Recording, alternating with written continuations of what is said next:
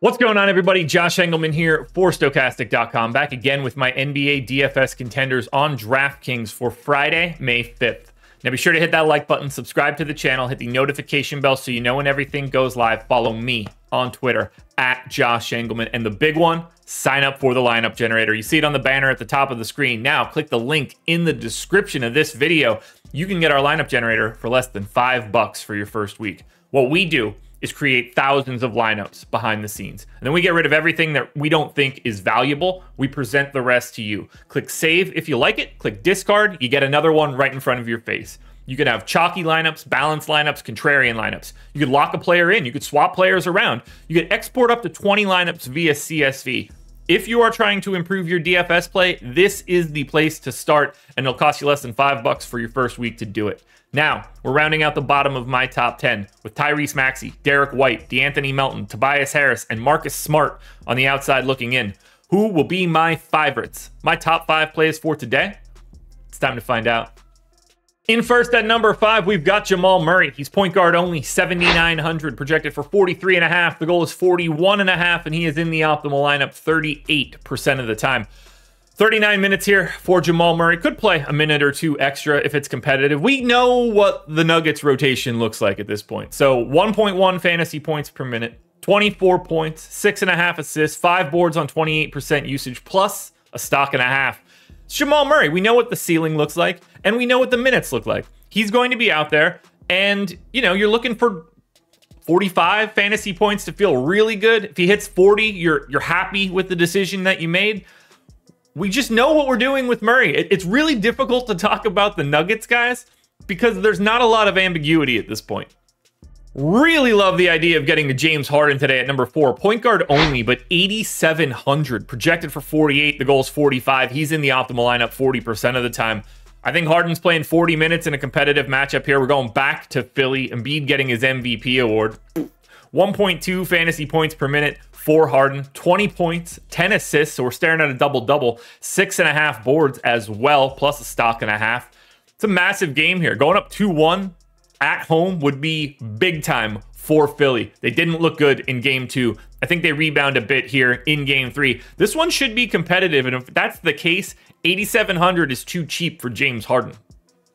In at number 3, we've got Devin Booker. Point guard, shooting guard eligible, 9,500, projected for 54. The goal's 49.5. He's in the optimal lineup 43% of the time. I went 42 minutes to Booker. We know that he and Durant are going to play big minutes, probably around 44 in a very competitive game, but you have to be aware of the situations where maybe the Suns dominate. Doubtful, but maybe they do. Maybe the Nuggets dominate and these guys don't get to 44. So I think 42 is pretty realistic. If you want to go to 43, I think that's fine too. 1.25 fantasy points per minute here for Booker. No Chris Paul. Probably going to have to run the point a little bit more. They're going to make some changes today. It's going to get a little weird, but we know that's not really changing anything for Book. 31% usage, 33 points, 6 assists, 5 boards, and a stock and a half. Massive ceiling here for Booker. If the Suns want to keep their season alive, it has to happen today. Back to Phoenix for this game. Can they do it? I don't know. But at 9,500 with an MPE, I'm certainly going to die finding out with Devin Booker in my lineups. Aaron Gordon is in at number 2. Power forward only, 6K, projected for 32. The goal is 32. He's in the optimal lineup 44% of the time. Really easy to want to get to Aaron Gordon here. 37 minutes, could play more, just out there a ton. The rates are down in the playoffs. He's like a 0.85 guy now, but the minutes are up significantly.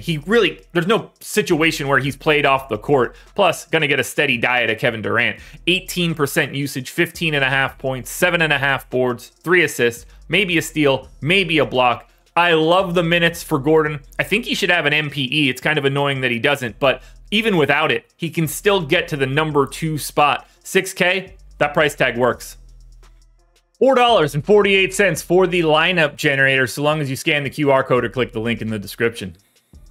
My number 1 contender for today is actually DeAndre Ayton, tied with Aaron Gordon, but still, number 1 spot. Center only, 6,500, projected 36, goals 34, optimal lineup 44% of the time.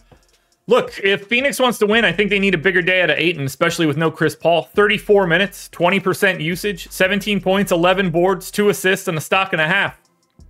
I don't think that they're going to win if they don't get a decent day out of Ayton. They're running out of options.